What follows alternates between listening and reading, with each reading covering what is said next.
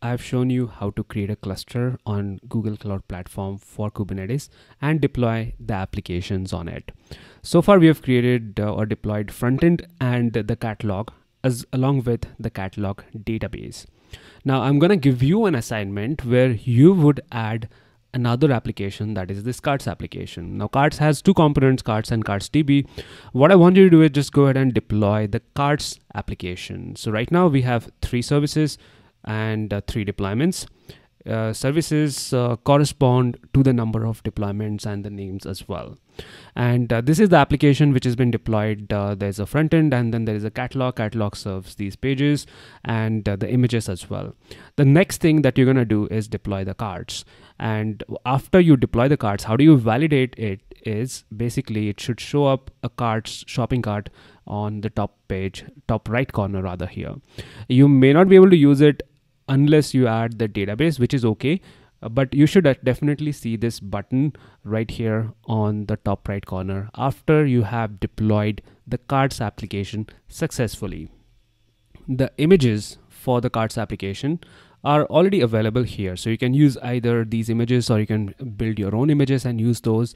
And that's available on Docker Hub. So if you can use this image, which is available on Docker Hub and with the latest tag. So the image is given, the problem statement is given, you have to go ahead and deploy that and then connect it with the front end.